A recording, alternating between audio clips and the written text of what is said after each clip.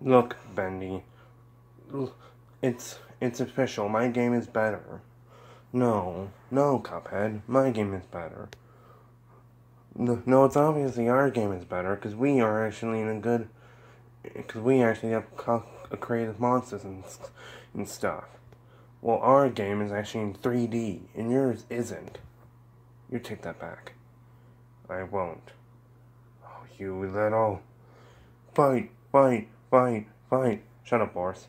No.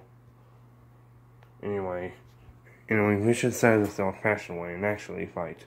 But it's a lot better when I say it, Boris. Whatever. Excuse me. But I believe we have some business to take care of. What? The demon! The devil! Or Satan! Or whatever. It's been a while. Hasn't it? Cuphead and Mugman. And Bendy and Boris. What? But we thought you got wished away into a ball and got thrown away. Do you honestly think a stupid ball can control me? Can hold me? I'm the devil. I can do anything. Well, now I can. 'Cause I learned a few new things. Allow me to demonstrate. You know my power is the devil power. But let's see. In fact, I'll show you an example of my devil power. Black eternity. What? Oh. Yeah, we remember your devil power.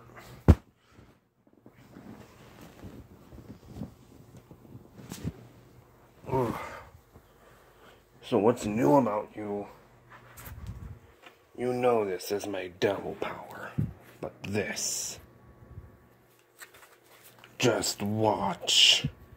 Shh.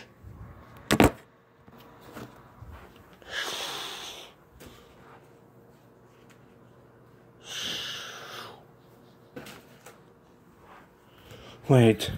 No. Shh. Oh, yes.